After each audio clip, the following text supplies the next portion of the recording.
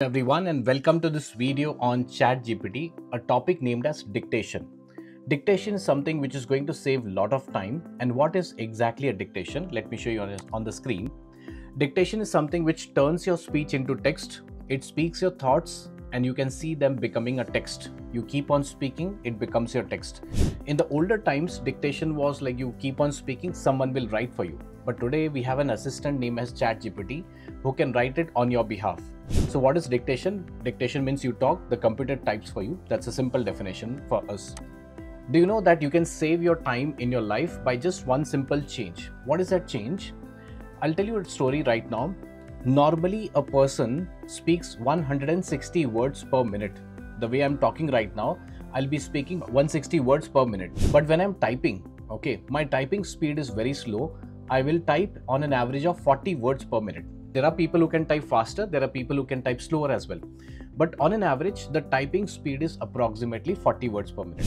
When I'm speaking, I don't have, hindrance. Whatever are my thoughts, I can speak it continuously. But when you're typing, you keep on pausing based on your speed of your fingers. So now we are going to switch from dictation, from typing towards the dictation, that is speaking here. By just one single switch, you can improve your productivity by 4x. 40 words per minute typing to 160 words per minute when you're speaking. Let's try to understand with an example here. So when I open this browser here, I have this ChatGPT open. The version keeps on changing. It's not related to version. So here, normally if I want to type here, what is the weather in Pune? So I'm just typing what is the weather in Pune here. So this is a normal way what people type over here. But when I put a backspace, on the right hand side, there's an option given as dictate. So when I click on dictate, what happens is whatever I speak right now, it is getting captured in the form of voice notes. And as I told you, my speed is 160 words per minute. That's a normal average speed people speak. So instead of writing it, you can give a prompt to this ChatGPT. Once you finish, you can just click on this button over here. Whatever you have spoken, that speech will become into a text, and this can become a prompt for this ChatGPT. Let's try one example. Explain what is photosynthesis and explain me in just 100 words with one real-time example. So you see, even if I do not know the spelling of photosynthesis, it has still typed and given me the answer. So whichever difficult words you have, you can just keep on explaining, you can keep on speaking, it will convert into a value here. You see, it is giving in a faster way.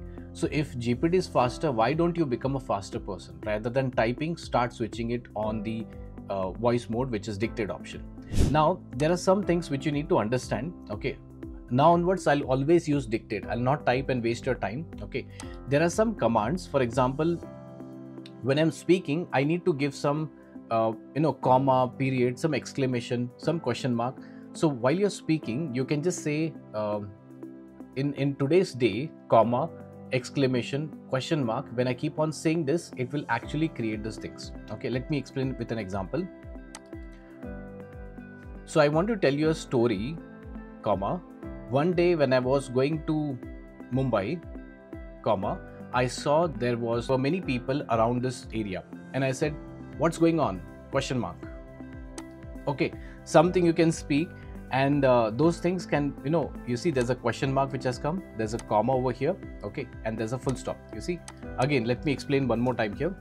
Act like a 30-year experienced person, comma, and explain me how to work in a corporate company, full stop. I'm a fresher, exclamation. Are you capable of training me? Question mark.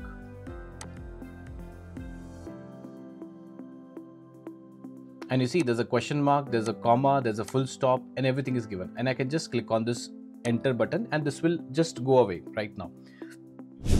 So what are the different things which you can pick up? These are the punctuations. We have a comma, period, question mark, exclamation mark, open quote, close quote, colon, dash, new line, semicolon, new paragraph. These are the punctuation which can be used in the voice commands.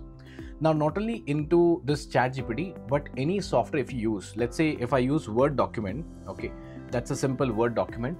I can still use punctuation. I can still use the voice command to type it. Where is the voice command? You see on the top, we have a dictate option. When you click on dictate, You keep on speaking, whatever you speak, it will be converted into a text. You see on the screen, it's getting converted into text.